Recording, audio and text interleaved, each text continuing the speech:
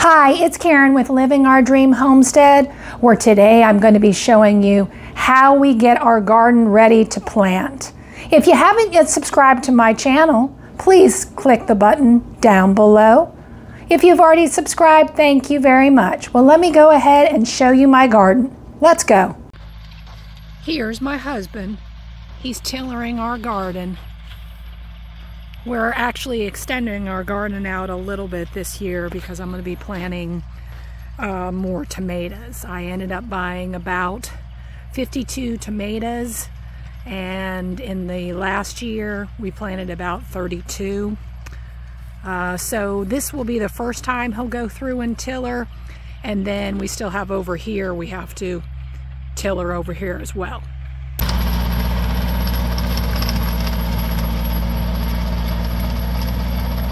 Now we will tiller our garden, oh gosh, several times. First it's tiller it now to break up, the grass that has grown over this year. And then we are going to put some peat moss into the soil. It helps loosen the soil up. And we'll do that once he gets everything all tillered. Here's the bag of peat moss that we are going to go ahead and tiller into the garden. I'm just going to show you what it looks like because he has to go through and tiller, but it's real fine. That will make the soil real loose, and also it helps retain moisture. So like when you're watering, it will soak up the moisture like a sponge, and it will help your plants, especially when it's real dry out. We put peat moss in our garden not every year, but at least I'd say every other year, or you could skip 2 years, do it this year and then skip 2 and then do it. But it's an excellent thing for your garden. Put that back in there. Here's my husband. He's tillering again. Again, like I said, we tiller it several times to get the dirt as loose as possible so that we can plant. Getting ready to go ahead and plant my peppers. This is actually a Big Bertha green pepper, and I went ahead and dug the hole. Now this is where I was talking about drying your eggshells and keeping them. I usually end up breaking up several pieces. Sometimes I use a teaspoonful, and I put that in the hole there. And then I go ahead and put my pepper plant in there. And the reason being is the eggshells dried is added calcium, and it will prevent bottom rot. Here's the plant after planting it. Now all throughout the season I will add a little bit more of the crushed eggshells that I have right here that I have dried, and I will put it around the plant for added extra calcium. But I did put quite a bit in the hole. All right, here I got a hole, and I'm going to go ahead and put in a tomato plant. Again, I put in the eggshells in the bottom for the added calcium. Here's the tomato plant. Again, all throughout the season, I'll put some more crushed eggshells around the plant to help it. This is a cheap, inexpensive way of adding more calcium to your tomatoes and your peppers to prevent bottom rot. So, and again, it's all natural as well.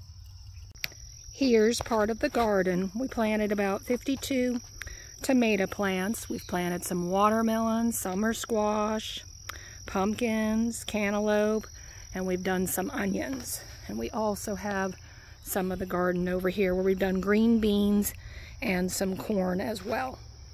Here's where my son planted all his tomatoes over here. We usually give him one side of the garden there to plant. And then right here, we've planted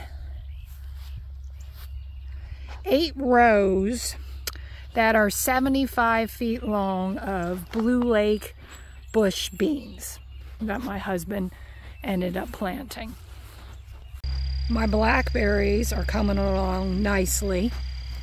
They're blooming quite well. I'm hoping to have several here. this year.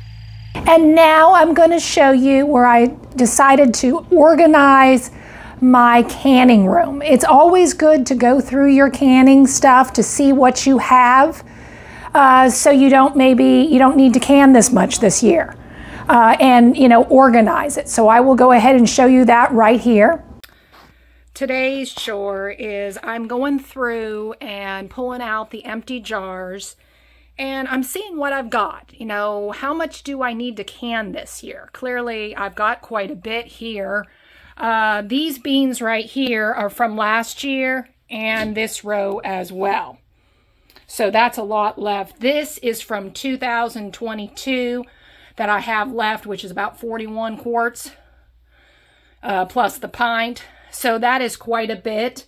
So I won't have to maybe can as much this year in the beans. Again, we are growing beans. Well, we're growing a whole bunch of stuff so I can start selling to the public. I have been selling my duck eggs and chicken eggs already to the public, the extras, because I just usually have so much here. But I'm just trying to reorganize and try to put like the newest stuff. I've got chicken broth here that I've just canned this year. And then I just did this strawberry preserves this year. And the strawberry preserves, the recipe will be coming up here in the couple of months in the summertime here. But all in all, I'll show you what it looks like. It's kind of hard to film because the room is so small to get in, just barely turn around in. But I'm trying to organize as much as I got here and try to make it look a little neater. So I know what I have, so that maybe I don't have to buy all those apples at the orchard. I mean, I will do some, but not a lot. I mean, I really haven't been buying that much applesauce because my husband and my family eats quite a bit. And now my kids have learned how to make their own applesauce. So that means I won't have to make as much this year. All right, I finally got it cleaned. I got all my empty jars up there, all my green beans. I've got quite a bit, as you can see. That's applesauce that I did all last year. I think I ended up canning about, I think it was 60 pints. I don't think that's 60 there. I'd have to count them. And down here, I've got the tomatoes down here, right here.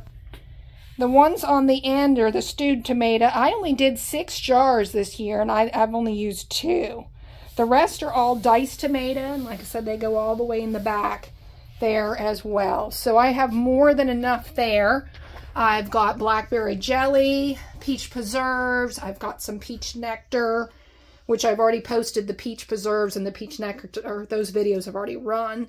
And then we've got the chicken broth right there.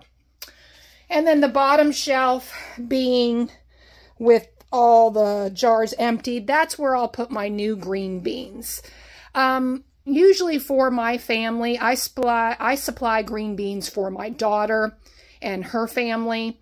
And if I get at least 60 quarts, that's pretty good. My son, he actually now grows his own green beans. But again, we don't know from one year to the next if we're going to have a good year or we're going to have a bad year.